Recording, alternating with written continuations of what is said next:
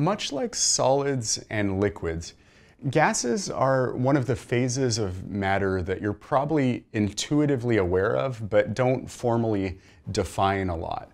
And so as we start to discuss gases, we should just come up with a very, very simple description of what makes gases unique. And I think the most unique things about gases are that they are a very high energy phase of matter. The particles all have a lot of energy, and they collide with each other. These collisions are elastic, and we treat the intermolecular forces between these particles as being negligible or non-existent. And this is one thing that definitely distinguishes gases from liquids, because liquids have intermolecular forces, whereas gases don't.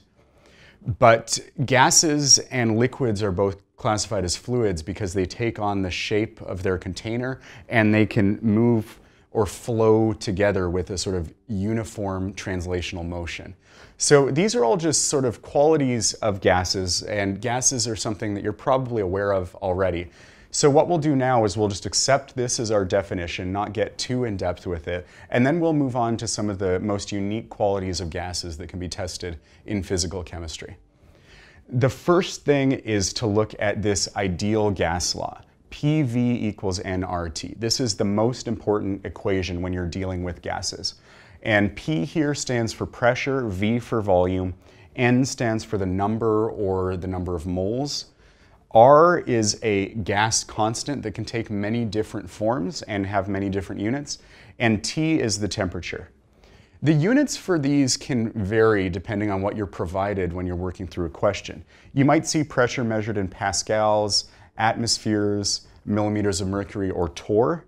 Volume could be expressed as liters or cubic meters. N will probably be expressed as moles.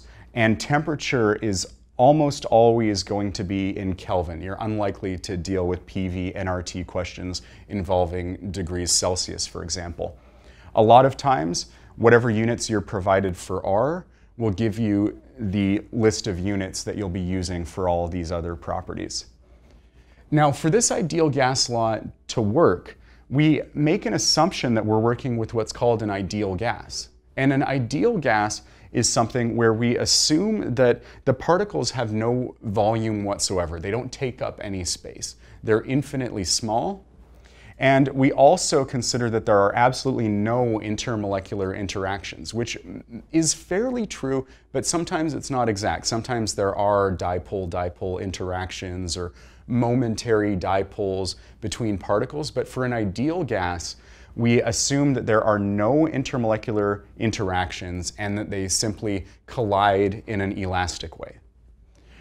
Every once in a while, you'll be asked a question about a real gas versus an ideal gas. And the big distinction that is being made there is that we can no longer make these assumptions about a gas being completely ideal.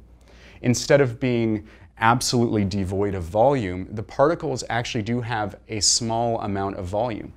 And so the volume of a real gas will be slightly greater than the volume that you calculate for an ideal gas. And that's because not only is there space between the molecules or atoms, but the molecules or atoms, or we'll just call them particles, those particles carry a bit of volume themselves, and so that makes the volume of the real gas slightly greater.